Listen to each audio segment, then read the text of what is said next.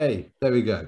Right, so in this session, we're going to talk about how to choose the right media channels for supporter recruitment for your charity.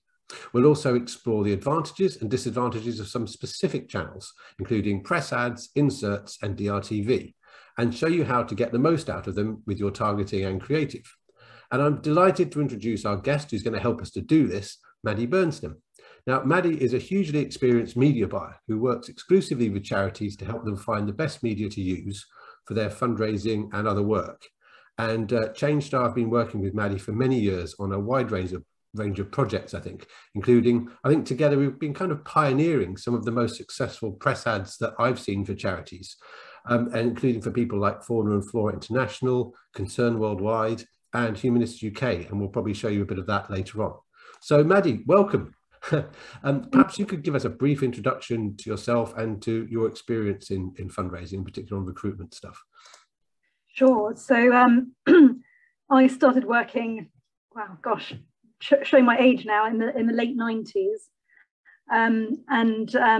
I actually started out working on commercial advertisers. So I worked on things like car insurance, jewelry products, funeral care products, and we were lucky enough that a couple of charities started working with us, Dogs Trust and Sight Savers International, and from there on in, it was pretty easy for us to sort of say goodbye to all the commercial advertisers, and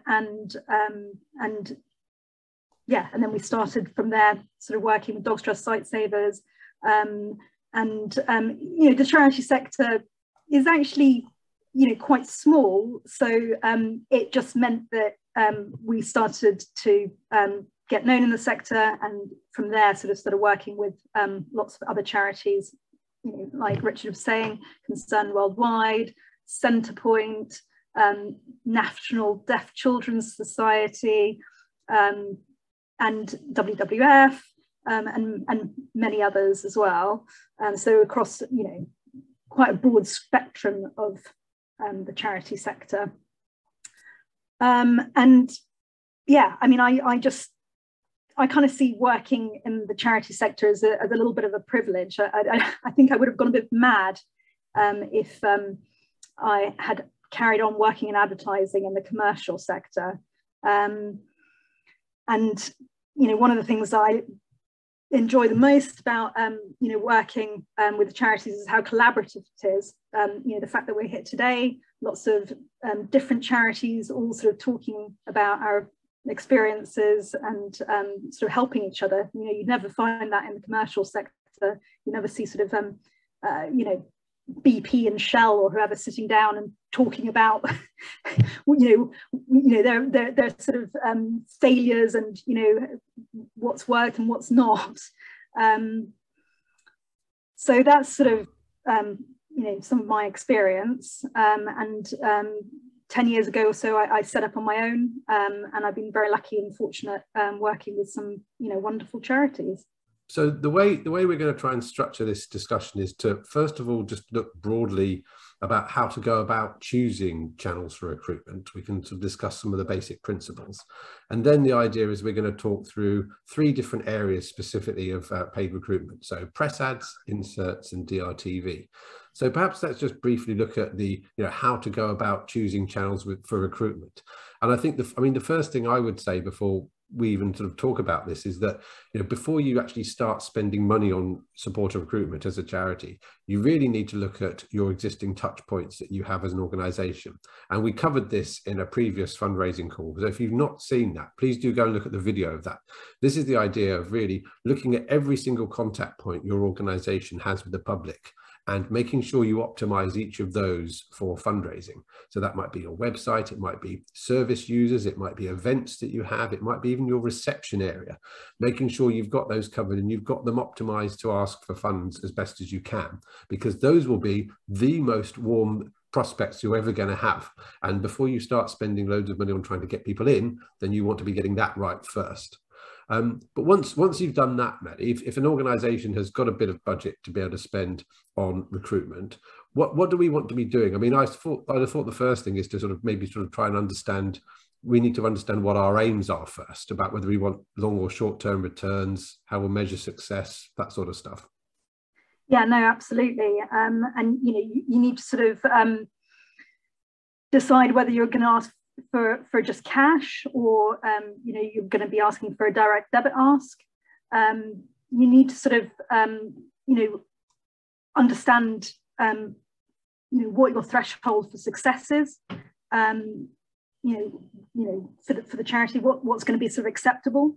And I think we could probably say what that is. I mean, we're going to give out some figures and some particular examples. I mean, just as an example of what we've used with people in the past, on some of these fundraising media that we're talking about, we would often go for a 0.6 to 1 return on investment. So often we'd find that some press ads, for example, are actually bringing in money. They're not losing money. So if you're breaking even on a lot of your recruitment work, you're doing pretty well. If you're breaking even the first year, you're doing very well. But often when you're running these things in greater volume, if you're able to recruit at sort of 0.6 to 1 or better, then that's a threshold that we've often used in the past. Yeah, I mean, I think the key thing that I've always looked at it as, you want it to wash its face. That's the aim. That's the hope. In year one. I would sort of agree with that. And then obviously you need to sort of establish what budget you have. So that will definitely sort of steer which channels you go for. So whether your budget will stretch for press, inserts, or DRTV. I mean, I'll go into it in a little bit more detail later, but there are some myths, for example, with DRTV, that it can be very expensive, and that's not necessarily always the case. But your budget will definitely help to sort of eliminate potentially some channels, or the mix of channels that you can use. And then, one other key thing is you've got to really know who you're targeting. So, who is your target audience?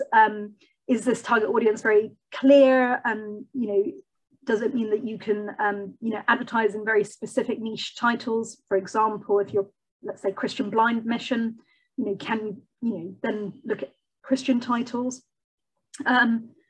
If you do have an existing donor base, have you done any profiling on that donor base?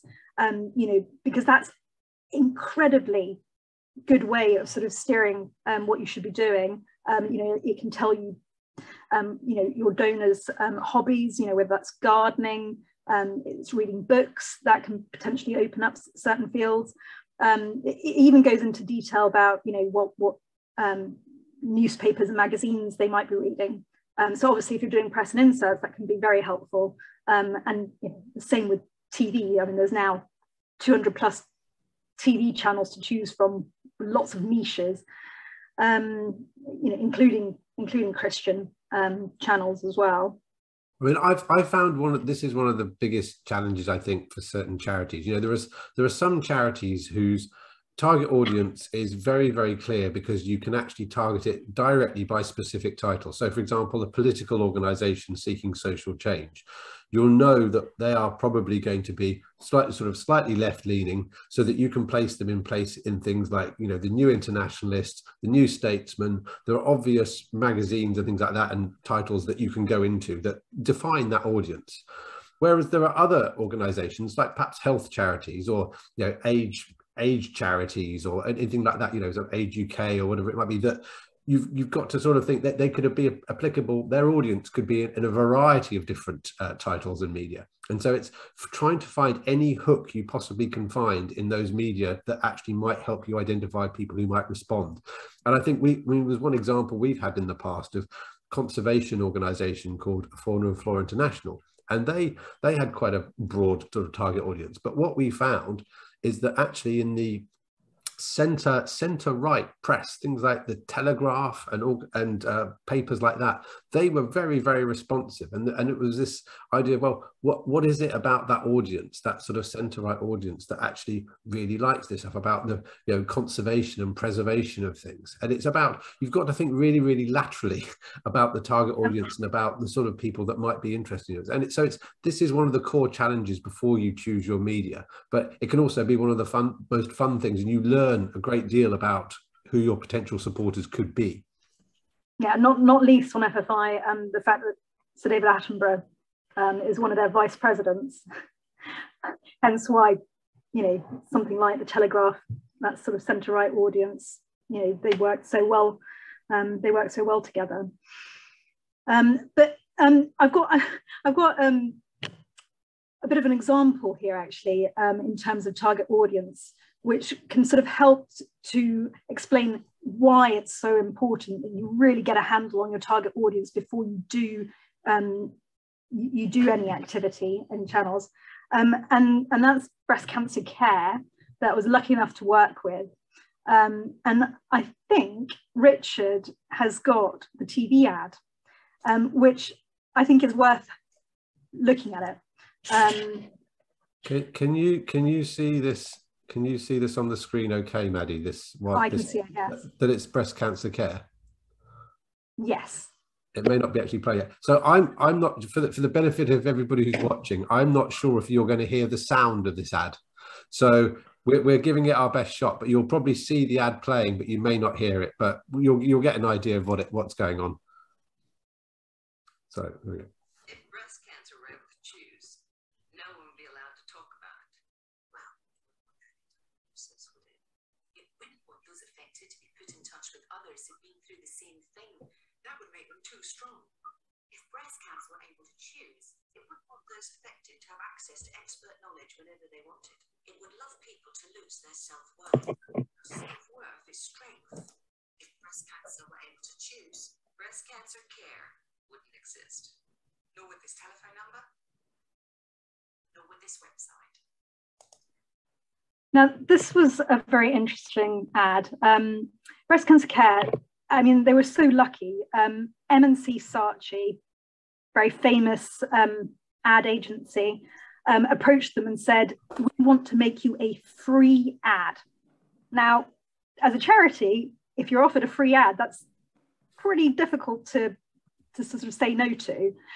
And not only was it M&C Saatchi managed to persuade Mike Leigh, the film director, and this is, you know, a one-off. You know, Mike Leigh, as far as I know, he's never done it again. He agreed to direct this TV ad. And off the back of Mike Leigh saying that he would do it, they managed to get 10 very famous women to agree to do it as well, as you saw. So there was Jerry Halliwell, Jerry Hall, Cherry Blair, Lorraine Kelly, Denise Lewis, Denise Van Outen, Zoe Ball, Mira Sayal. So some really incredible names. And they had all had some personal experience with breast cancer, whether that was some, you know, breast cancer that they had themselves, you know, or it was a family member. So, you know, it was incredible. But they had very different objectives, M&C Saatchi and breast cancer care. So dare I say it, M&C Saatchi, their objective was getting accolades, awards. And breast cancer care, they simply wanted to get engagement and response. So, you know, M&C Saatchi, having produced this free of charge, felt that they, you know, actually, you know, had a lot of say here, and they were very keen for it to feature as a cinema ad, which is understandable because they'd had, you know, Mike Leigh direct this, so you can understand what their thought process. But breast cancer care, they actually came into our offices and they said, oh, we're in a bit of a pickle here because, you know, we've got this free ad, which is amazing. I mean, these 10 incredibly famous women, Mike Leigh, but we are not sure about, you know, the sort of return that we would get from placing it as a cinema ad. Now, cinema goers tend to be 16 to 44. That's the sort of core target audience that go to the cinema. People who get breast cancer tend to be 45 plus. So literally cinema couldn't have been like a worse choice in terms of channel. So we very quickly had to persuade them, and I'd say this as an M&C Saatchi, that it had to be a television ad. And to be honest, we had to fight pretty hard on this, tooth and nail, really, because they didn't even really want a telephone number on the ad. They didn't want a website address. They wanted it just to be this beautifully cut ad from Mike Lee. They didn't want it to do its job as an actual fundraising ad. Yeah, and the charity, was so grateful that we sort of fought this corner, and persuaded them that TV ad was the way to go. And the same sort of thing actually happened. They also had something in print, and they wanted a big billboard ad, like on Piccadilly Circus or something. Something along those lines. And we had to sort of say, oh no, you need press ads here, and you need it in national newspapers, and you've got to have the response mechanisms on it, because otherwise, it's kind of really quite useless. But it just goes to show that your channel choice and knowing your target audience, really does make a big sort of difference there. I think there's another point that comes out of this as well, is that the way that you produce the creative or anything else in this is that you are trying to get response. You are trying to generate money with this, and so it follows all the other good direct marketing principles of good call to action, strong need, all these things, and not being put off by creative fripperies that might win awards or that might make people think it's a great ad. As we'll show you later on in some of these things, some of the things that we produced that have been most successful have not been the most beautiful looking things, but they have followed the right principles for generating response. And I think it's probably a good time now to go on to those, because we've got... And just to say on that breast cancer care ad, I mean, we didn't really win, because if it had been our choice, we would have had a ticker tape throughout the ad with the telephone number and the website address. I mean, it was a compromise, but at least it went out with those response points. Absolutely, yeah. And I think the other thing I would say before we talk about the specific media like press ads, inserts and DRTV, is the final thing to do before you start doing this is to develop a proper plan. And when you start going out in this, it will simply be about testing. You will have no idea whether these things are going to work or not. So make sure you have a plan of the items that you're going to test, whether it's about the channels, the different media you're going to test within each of the channels, and then the creative things that you're going to test within each of those. Have a basic plan and be prepared for that to change as you go along. So the way that we normally build them is we would build for the first set of activities, say we were doing in September this year, we would test, say, seven insert titles. Then we would plan in that in maybe January, once we've got the results back, then we would roll those out, and we would have, say, I don't know, a couple of 100,000 of those to mail out again. But we wouldn't know where they were going to, but we would just assume that if things go well in the test, then we are going to put budget in to do this again at X point. So that although you don't know the detail, you're making a kind of a plan for if things go well, but then you've also got in the back of your mind a contingency plan. If the test doesn't work, or if that channel isn't going to be a goer, then you can always divert it into something else. So that's how the sort of building of the test plan works. I mean, now, early on when I started working, I was lucky enough to work with late Adrian Berder and Tobin Aldrich and Ken Burnett, and one of the things they always instilled in me is test, and not to be afraid of failure as well. It was key that actually we got learnings from those failures, because I've come across a lot of charities over the years where the failures have sort of been swept under the carpet and sort of put in a box. Actually, it's really important to dig out those failures, because then that will actually be learnings for you in terms of what not to do. Absolutely. Not to repeat. And the thing is, you're starting from a position, a lot of charities in this start from a position of basically knowing very, very little at all about what their audiences about what channels they can use, what media titles work. So you're almost starting from a position of complete ignorance. And so the tests not working are helping you to find your way towards the ones that will. So it's worth seeing it in a positive way. So let's have a quick look then at press ads. So what we're going to do, we're going to look at press ads, inserts, and DRTV. For each of those channels, we're going to give you just a very brief introduction to it about its advantages and disadvantages, and perhaps when you might use it and when you might not. So I think, Maddie, from my point of view on press is a really great thing to test early on, when you're early in your sort of looking at recruitment, paid recruitment, because it can be relatively economical to do. So you're not having to fork out a load of money to get loads of stuff printed up. It can be quite flexible as well, because you can buy press space very, very quickly, even within sort of 48, 24 hours. And you can learn things quite quickly. The response comes in fairly quickly, so that you can then make decisions, roll out quickly, and yet you can get ahead of steam quite well. What do you think are some of the good and bad things about press? Yeah, I mean, dare I say it? You know, press is seen as a trusted medium, although you could argue that, especially in our sort of current times. But you know, especially sort of an older audience, they really do trust the newspapers that they read and the publications that they read. You know, one of the other wonderful things about press is a very old technique called A/B split testing.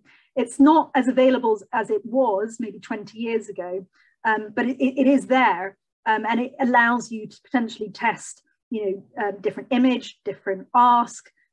So you know, it's definitely you know, a very useful technique to have. In my view, you need very little brand awareness to do press advertising. You need a strong proposition.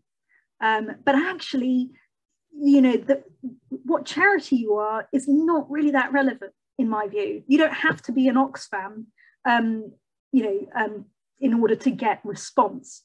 As you said, it's cheap, it's flexible, it's quick. You know, you can literally sort of, you know, I remember. You might remember this, Richard, Our World, Our Say, when there was the Iraq War, there was a demonstration in Hyde Park where a huge number of people turned up. I think it was 100,000. I want to say 1 million, but I think it was 100,000 people turned up. You know, we managed to get an ad into the paper the next day at sort of really late in the day, like 4 o'clock. So it can be very quick. I think of it as a considered approach. So print, I think of as a more considered approach compared to something, let's say, like DRTV. And what I mean by that is that it's in paper format, it's in front of you. It means you can spend time with it and actually, you know, really consider, you know, the proposition. There's a huge plethora of titles to choose from very broad mass market newspaper titles to very niche you know, titles on. I mean, it's almost extraordinary. Yeah, the number of magazine titles and periodicals, it's incredible, and it's great because you can drill down. I mean, I guess the challenge that comes alongside that is, you know, you can actually start by targeting, you know, maybe 3 or 4 really appropriate titles that are just right for you.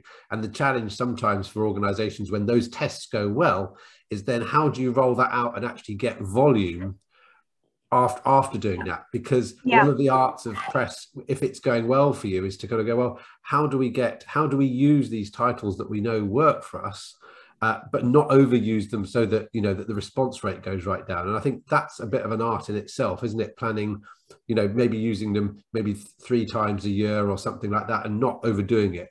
Yeah. I mean, there's a sort of trap that people fall into, you know, often, which is, you know, they find out that, you know, let's say that the Telegraph works really well, and so they go into it again and again, and, you know, typically what happens then is that, you know, the response curve comes down. So it is incredibly important that you spread, you know, those insertions out, and that you have you know different copy that you're putting into that title, because that audience will be craving something, you know, an update, you know, craving something new from you. But you know, there are some disadvantages to press. You know, one of them, especially at the moment, is declining circulations. You know, and I see that, and it's as a media buyer, it's incredibly important that I stay on top of that, and I keep pushing the prices down. So, you know, in the 20+ years that I've been working in media buying, you know, my rates have never gone up, and they've always been coming down, because, you know, as the circulations come down, actually, you know, your rate is going up. In terms of a cost per thousand. So it's, you know, quite key. But having said that, you know, in 20 years from when I first started to sort of now, you know, I still, you know, have this incredible experience of charities who do incredibly well from press advertising and are able to get, you know, ads to wash their face. But I thought a good example here in terms of, you know, how to do press advertising and some of the key principles was something I worked on, Women's Royal Voluntary Service, now known as RVS. So they dropped the women's part of it. So they've got quite low brand awareness. They're like known as the 5th emergency service, providing in times of emergency things like Meals on Wheels. You know, they'll go and do visits in hospitals. They'll organise lunch clubs, and many moons ago, there was some severe flooding here in the UK, primarily in Oxfordshire and Gloucestershire. Now it's just so happened that WRVS's head office was actually in Oxfordshire, and they themselves were underwater. And there was a client there, Michael Dent, who's now at WWF, who immediately thought, right, what can I do? So rather than sort of dealing with the flooding in the office, he was like, right, you know, we need to do something here. And incredibly, in just over a month, they managed to raise £250,000 with an ROI of 8-to-1. And a budget of only £31,000. And the key thing here was timing.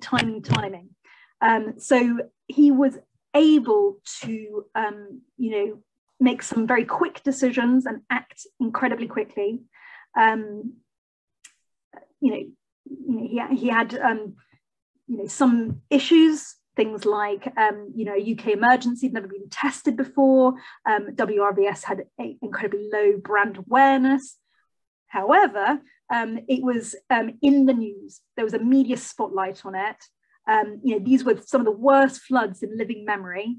And, you know, potentially this was, you know, a great way of getting a new donor stream in, and, you know, an opportunity to also build some awareness as well. And I'd say this thing about things being in the news, the great thing about press is that it means you can react quite quickly, but you can also build a whole recruitment strategy on issues that are in the news that relate to your charity.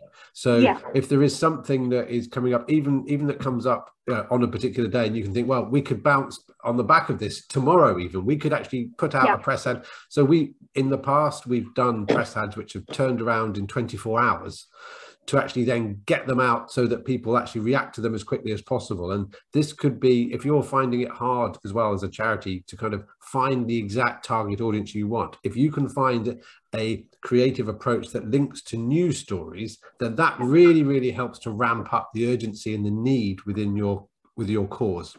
Absolutely. So, you know, just to put this into like a little bit of a timeline, the WRVS head office flooded on the 20th of July. On the 23rd of July, the client, Michael Dent, decided to brief the emergency services at 5 o'clock. At 6 o'clock, he called us and asked us what we could do in terms of media. By 7 o'clock, he'd briefed the creative agency. That morning, at 4 in the morning, the creative agency supplied copy.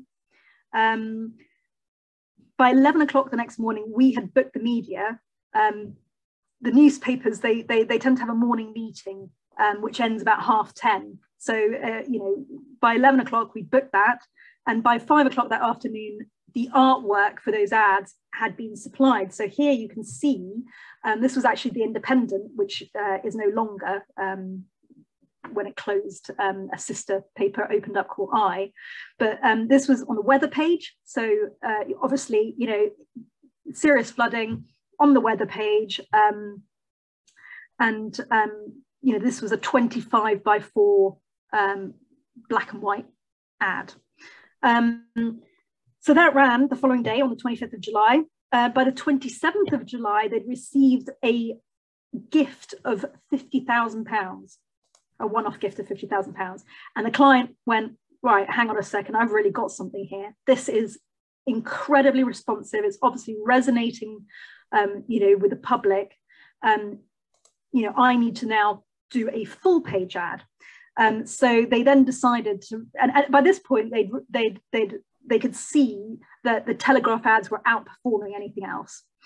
So they decided to do a full page ad on the 28th of July. And generally speaking, I think Richard would testify to this, is that in my view, big sizes tend to work best because of the long copy, the fact that you're able to actually impart even more information. I think this is an absolutely critical part of press ads, and from a creative side, is that the ad that Maddie just showed you, the sort of small ad, those can be useful in terms of sort of name generating and things like that, and sometimes. But if you really want to give your ads the best chance, it's to do full page. Because those will, they basically dominate the page. It also, in having a cut-off slip at the bottom, it means that there's no one's actually worried about sort of cutting that or damaging their paper or their magazine, because they know that is the only thing that's on that page. So it is just a way of dominating the page with your message. That is by far the most effective way that we've found. Maddie, I'm really sorry on this, but I think we're going to have to kind of rush through some of these. And I knew this would be good, because we've got so much stuff to share today with people. This is really good. So, okay. Yeah. No, that's fair enough. Do you think we should move on to inserts? Should we do it? I tell you what we could do. I tell you what I will do as well. Let me just stop that share and show you another example of another ad, just to give people a quick idea of other ways you can do this.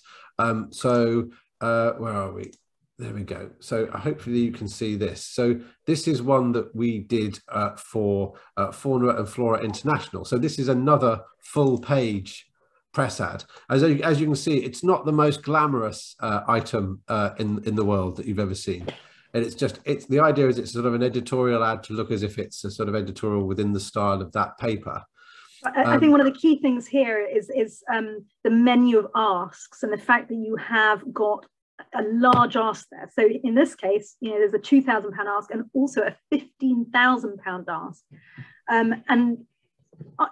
My view is that it's incredibly important to think big when it comes to ask, so that those few people who can do actually give those sort of large donations. Because if you only ask for £2 a month, even the wealthiest donor will then give you £2 a month. It's kind of been proven again and again, hasn't it, Richard? Concern Worldwide, WRVS, here with Fauna and Flora International, consistently, over the years, those large gifts have been forthcoming. Absolutely right. Yeah. I think so we could probably do an entire session on press ads, because it is a really it's such an interesting area to look at. And if anybody at the end of this session would like more on this, then we can, I'm sure we can happily do another session on this, because there's some really useful detail I think we can do. Perhaps we could, sorry, Matt, if we could briefly go on to inserts, and then we'll quickly talk about DRTV, because I'd love to show a couple of the ads that you've got. So inserts, here we go. Yeah, so I mean, inserts, there's often preconceptions about inserts, that they're a throwaway item. I do clearly remember one of our clients, Tobin, driving along a road, and there was a bonfire, and he realised that it was his inserts that were on fire. But Tobin said to me, despite that, Tobin always said to me, no, but the results, it's black and white. The results, they really do work. So I think that's a bit of a misconception. They are great in terms of you being able to target geographically. So you could just send these inserts into Anglia. They're easy to measure. They've got longevity, even more so than press, because they fall out of the magazine and someone goes, oh, I haven't got time to look at that now, but I'll put it over here. So, I remember with Sightsavers actually having people responding to an insert because they were all coded, so easily measurable, 10 years after the fact. They obviously were then clearing, a pile of paperwork out 10 years later and, oh, hang on, I haven't responded to that. I meant to do that. Wow, that's a nice response curve, isn't it? Sort of. Yeah, and actually in terms of long copy, you can do even longer copy with an insert because, here's MSF. They've been doing these for at least a decade. And so, I see it as an even more considered approach. Because you take that leaflet away, you spend even more time with it before you make that decision to actually respond. Again, you can do the A/B split tests, and there you can do as many A/B splits as you like. The world's your oyster. In terms of inserts that work, there's a wide ranging ones. Here's one from Emmaus, who's a homelessness charity. I think here, sort of bigging up the creatives here, copywriting is such a skill. So it says, I am a piece of paper. And it's about getting those readers to go, hang on a second, wanting to find out more. I remember Sightsavers in the late 90s, they ran an insert where it said it's what all the girls are wearing, and it was just sort of a picture of a girl who had a necklace on with a pair of tweezers on it, and you just wanted to open it up and find out why is she wearing tweezers around her neck. And it was because of trachoma, this awful sort of situation where your eyelashes were sort of actually growing inwards and eventually blinding you, so they needed to sort of pluck them out, and that was a chap called George Smith, the sort of guru of the creative world, incredible sort of copywriter from Smith Fundraising, and he was the one who came up with that for Sightsavers. Another thing I would say, Maddie, about inserts that's quite useful is that you can use press ads to sort of preempt them and to test them, because press is a kind of relatively quick and simple way to do things. And if something's working in a particular title for press, then you may be able to investigate inserts in that same title. And so those two things can actually run along side by side. And even a step sort of back, what you were saying earlier, if you're first of all looking at DM and your own existing donor base, then actually you can use what works in DM and then translate that into inserts. So if you've got something that really explodes in terms of DM packs, then it's something that you can potentially then transpose into absolutely. There are some disadvantages, don't get me wrong. It can be slow because you've got to get those inserts printed up. So you can print them. I remember printing up for that March for Our World Essay an insert within a week, but typically it's kind of 6 to 8 weeks. It depends on your printer. I think it's actually better now than it maybe was 20 years ago, and it's probably like sort of a 4-week lead time, but there's the additional cost of actually printing up the inserts, and there is this issue about wastage. A title might have a circulation, let's say, of 100,000, but their print run is actually 130,000, because 30,000 go out, but they actually get returned.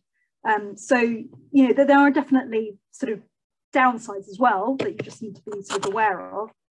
I think what I might do, if it's all right, if we might just go on to, because I know you want to talk about DRTV, because there are a lot of preconceptions and misconceptions about DRTV and about whether it's usable for charities or not. And I wonder if we could maybe just spend our last sort of 5-6 minutes talking about that a little bit. So advantages and disadvantages. I think that this links in well. Where would you say that's on DRTV? So DRTV, I think, is very different from print. It's incredibly emotive. So the response is immediate. So it's not a considered approach. It's something that, you see something very emotive and you want to respond there and then. Yes, there's a trickle of some response that comes in later, but the bulk of it will come in, immediately. It is something that I think needs a very strong emotive proposition, and you will know whether you have that. But yeah, if you do, it's highly responsive. You can reach a very big mass audience. It's got this halo effect on other channels that you use, and you can target very specific audiences.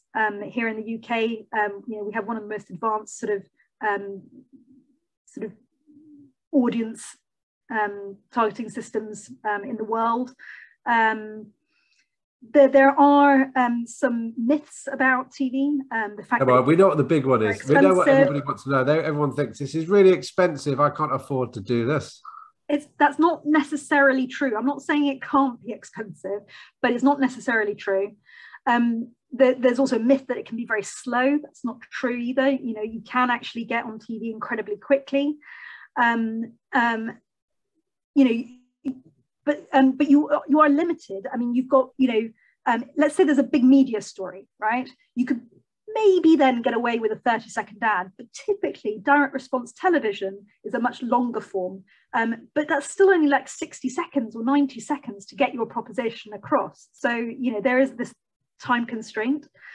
There's a lot of logistics and back office that you need to think of, things like telemarketing bureaus, your website, whether it's going to be a one-stage ask, a two-stage ask, whether you need to send out more information, whether it's going to be a text response, in which case you need to be, as soon as you get that text, you need to be responding within the hour.